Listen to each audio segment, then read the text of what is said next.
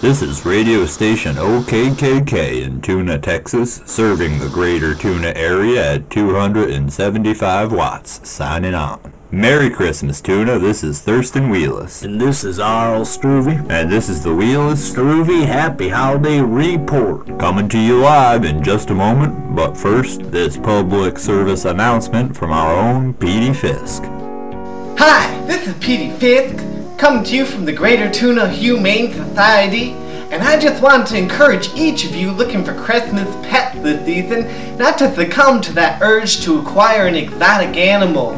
Because after a few weeks, the new wears off, and I end up with it.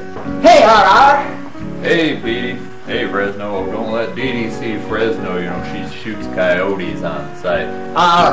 She's only half a coyote, and she's practically a vegetarian. She shoots vegetarians, too, so just be careful.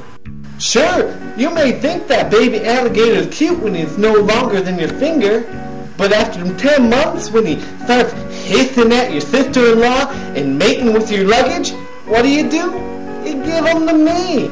Exotic animals are dangerous, and I've got the stitches to prove it. Hey, have you seen any UFOs lately?